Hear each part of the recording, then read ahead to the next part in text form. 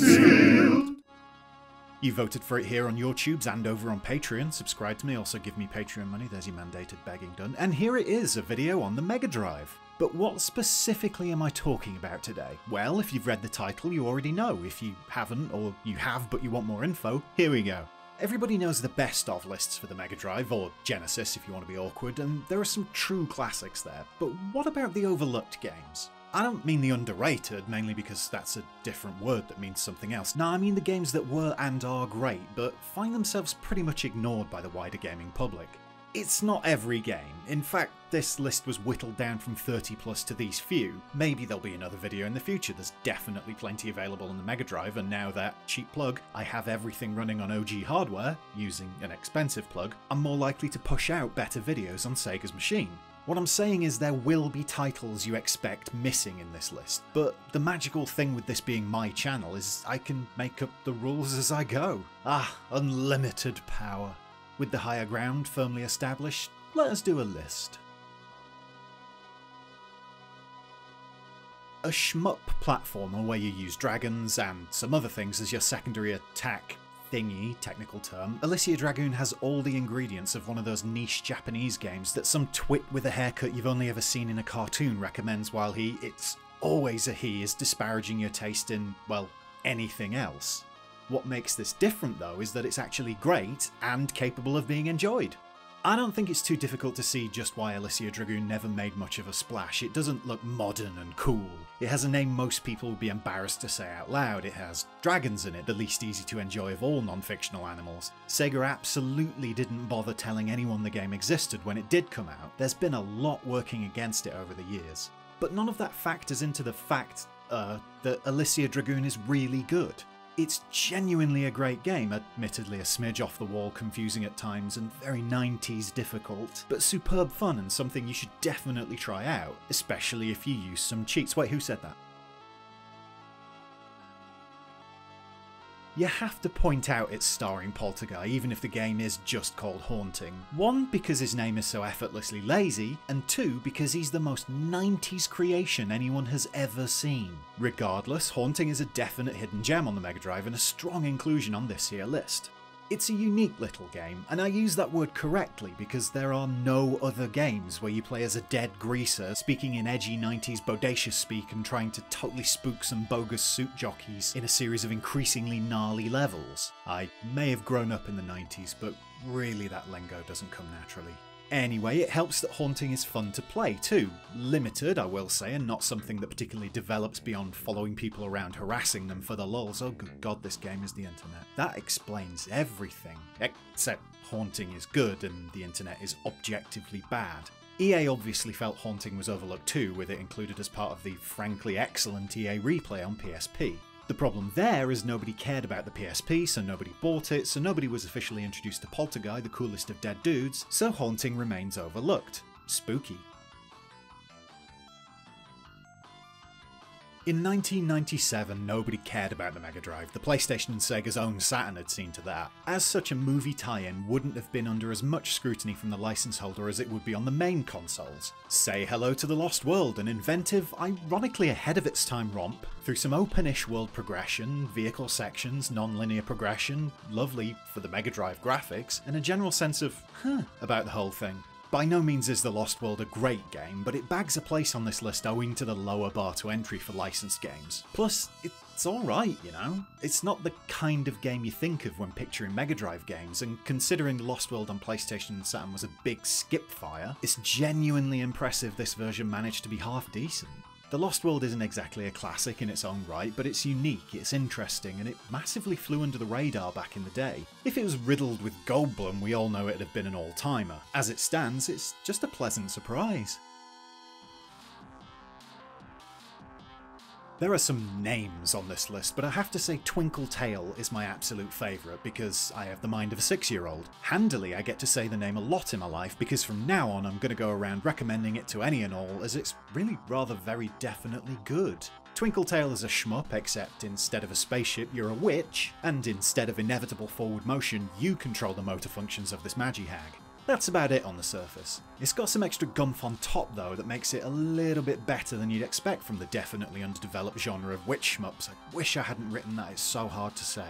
Different magical attacks, each able to be powered up, the need to move and position yourself to not constantly get hit in the head with rocks, and more comes together to make something surprisingly strategic and much more enjoyable than you might expect on first glance, or on hearing its name. Twinkletail is challenging, fun, arcade-style action and has the kind of name I want to say just one more time, so I will. Twinkletail. Note, not Mega Man. Yes, this little robotic dweeb looks like the character everyone pretends they love, but Pulseman is in fact an entirely different little robotic dweeb who nobody pretends to love because nobody seems to know he exists. And what a shame that is, for Pulseman is a superbly tidy little package, mixing your good golly gosh, this is definitely a 16-bit platformer action with some enjoyable timing-based puzzles and a genuinely gorgeous look to the whole thing throughout. Probably the most striking, or should I say shocking, thing about Pulseman is this method of navigating some levels and tackling light puzzles. Now, I'm not one to say Nintendo has stolen all of its ideas over the years and is a disgrace that should be shut down and all its employees launched on a one-way rocket trip directly into the sun. I think I went too far there. All I meant to say was Mario's electric travel wasn't as unique as I first thought, and there's nothing wrong with that, just got away from me a bit. Pulseman's great. By the way, Pulseman is from the same Game Freak that released Pokemon a year or two later, showing the studio is, well, was, capable of making something other than your favourite illegal Monster Fight Club simulator. Physics! Aren't physics great? If we didn't have them, we'd all just be gases or something. I don't know, I didn't do physics beyond my GCSE, stop judging me. One thing I'm more certain of is that without physics we wouldn't have Subterranea, a great little physics-based game of exploration, shooting and rescuing idiots in caves. There are plenty of enemies and puzzles to tackle in Subterranea, but just like me after a couple of baby shams, your biggest foe is gravity. You're always working with and against its force, trying to balance your ship while shooting enemies, paying attention to your fuel, carefully landing to plan your next move, and picking up big things to drop in other big things. And with every thrust there's gravity, always remaining a factor in this fiendish, smart and genuinely impressive little number. Oh, and it has a Jesper Kid soundtrack, which is always a bonus. This one had absolutely passed me by to the point that I didn't even know one of my favourite PSN games, Pixel Junk Shooter, takes plenty of its cues from this overlooked Mega Drive would-be classic. Physics! Physics! Your regular run and gunner starring a giant stompy robot this is not. Ranger X instead does things like, different stuff. Let me know if that was too complex. Step 1. Your gun. You shoot things with it. Step 2. A jetpack. It lets you scoot around the skies like a metal butterfly of death, while throwing in plenty of tactical opportunities. Step 3, your little friend who also scoots around while you're scooting with your jetpack and allows extra scooting as you join with it and ride it like a scooter.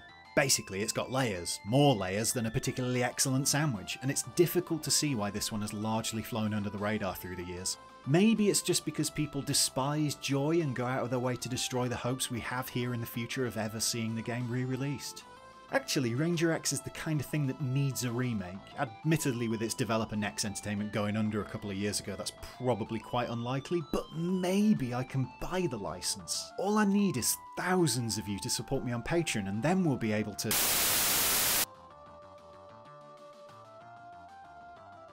Honestly, this is probably the best known of the overlooked games on Mega Drive. I legit remember eyeing it up in Blockbuster back in the day before ignoring it and renting Kevin Keegan's Player Manager on SNES. True story. I still maintain it wasn't the worst decision I've ever made. Okay, so Story of Thor annoys me because it doesn't believe in diagonals. There, I said it. But it's just so lovely and pretty. It's good fun, often compared to Zelda, but I think more Secret of Mana alike. The music is beautiful, considering this is the Mega Drive, the console with a music chip designed by someone with a genuine love for the sound of nails on chalkboards. It's a big, smart lark, easily up there with the best of all time on the console, probably in the top 25, I'd say. It's also, in a large part, ignored by the general populace because instead they want to harp on about... but that would be telling. I'll get to the harping on factor towards the end of the video. As for the name, you may have heard of this one under its stateside moniker, Beyond Oasis. I'm willing to bet it was changed in Europe thanks to the threat of legal action from those famously litigious and assiduous Gallagher brothers. That, or because its actual name was The Story of Thor. Could be either. Nobody knows what El Viento means. It's from a long-lost language once thought to be spoken by a few select Freemasons who all happily died in a helicopter crash. Scratch that, I've just been informed it's Spanish and it means the wind for El Viento brings to mind all manner of 90s flavoured arcadey, shooty, platformery things. That's the specific genre, by the way, but manages to be completely its own thing at the same time. Traversing the increasingly off-kilter locales, yes, this level has you riding a dolphin, you make your way through maze-ish levels, whip your boomerang at Dick Tracy lookalikes, and use magic in a fairly strategic manner. It's a game designed with confidence, even if its levels seem to be set in locales randomly pulled from a hat, and while it's undoubtedly difficult, El Viento does feel like the kind of game that you could learn and actually improve at. Imagine that, unlike so very many 16-bit games that just existed to make your life hell because you had the temerity to try and play them. It's also the third game on this list with a female lead character, which isn't exactly standard for any games, never mind ones of this era. And oh no, some of you are going to make salty comments. Why do you have to bring gender into this?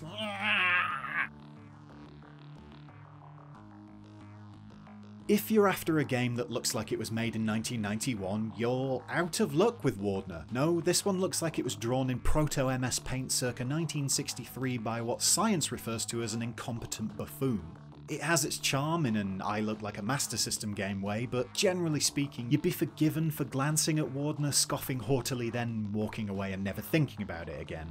Those who play it, on the other hand, are left thinking about Wardner forever. I want to say because it's a good game, it is. And I want to say because it's a woefully overlooked platformer that deserves a place not in the top 10, but in the also-rans of the best of lists. It does, but that's not what I'm getting at. No, Wardner is a game that lives with you forever after playing it because it looks all cutesy and decidedly 80s. It is. Until you get to this fake kidnapped princess and this happens. No, don't worry about it. I didn't want to ever sleep again anyway. I'm cool with never having dreams again, just furious nightmares. I'm glad Wardner has broken my brain out of nowhere like a cerebral RKO.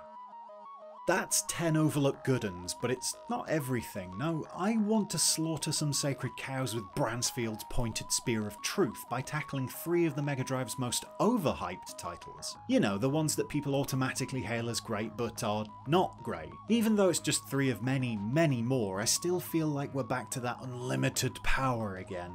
It warms my innards. Wise from me? Oh, do shut up, man. Seriously, the amount of people I've heard in my life saying Altered Beast is great makes me genuinely sad.